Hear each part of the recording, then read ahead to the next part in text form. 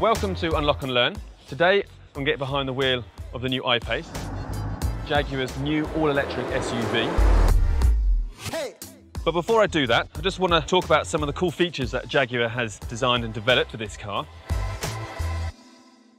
You can have features enabling you to precondition the interior to your desired temperature, either warm it up or cool it down using the Jaguar Remote app. And while it's plugged in, it uses electricity from your power source instead of using electricity from the car. Thereby, when you start your journey, you have maximum range available. If you're the active type, there is the Jaguar Activity Key, which is this little wristband here. And the way it works is that you can leave your key in the car securely, and then you just place that against the J. That locks the vehicle and it deactivates the key. So you can then go off and do your activity, and when you come back, you just simply press the boot release button here, place that against the J, and that unlocks the car and it reactivates the key. When you do have your key on you, but you don't have access to it because your hands might well be full, there is also the gesture control feature, which is by wagging your foot underneath the rear bumper on either side, you'll open the boot without pressing any buttons to reveal a very generous boot space. Now, as you can see, there's plenty of space in the back here. I mean, I'm 6 foot tall, about 180 meters tall. There's loads and loads of knee room. And also, if you look around, we have the panoramic roof here, and it really opens up the space. Jaguar has coated the glass in this new technology, which allows for the sun rays to be blocked when it comes in.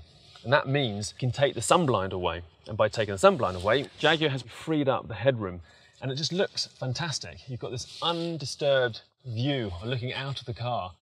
We've got 2 additional USB ports along with the 12-volt ports in the back. That means that in total, 6 USBs can be connected, and we have your 4-zone air conditioning. And by pushing the button here, you get your rear seat heating. The I-Pace features technology called Smart Settings, and what it does is it detects me when I approach the vehicle using the key as well as my telephone.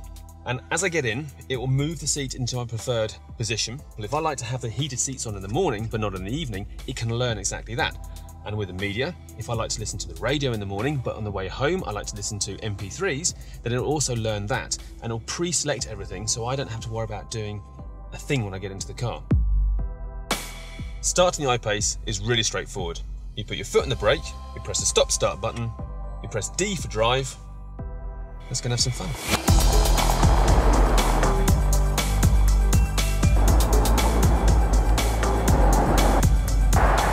One of the reasons for the I-Pace, if it's so good to drivers, it has 2 motors, one on the front and one at the back, that produce a combined 400 PS and 696 Nm of torque. Now, what I've just said might go over some people's heads, but what everyone will understand, 0 to 100 km an hour, available in 4.8 seconds.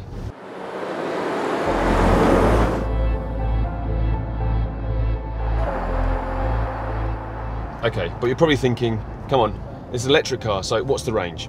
Well, this car can do 480 kilometers on a single charge, so you've got nothing to worry about. In fact, for about 90% of the driving that I do, I just use my home charger. For those occasions where I do need to go further afield and use public charging, I plan my route using the app. I can send my route to the vehicle, and I'll plan it on the navigation system. And what the car does is, it will see what my state of charge is now, and what my predicted state of charge is when I get to my destination. And if it sees that I don't have a sufficient amount of charge, then it'll actually direct me via public charging stations. The I-Pace is packed with safety features. For example, to help you keep your eyes on the road. That wasn't me, don't worry. That was somebody else. But anyway, seriously, to help you keep your eyes on the road, you can beam information up via the head-up display, such as your speed, your navigation, or even your telephone. Ah, and nearly forgot, 8 devices can link up to its 4G Wi-Fi hotspot. So what's it like being in this car? Well, it ticks for me so many boxes. It's dynamic, it's fast, it's also safe, but ultimately it's really calm. And you really do feel cocooned from the outside world. I've been driving this car for about 4 months now, and to be honest with you, I don't want to give it back.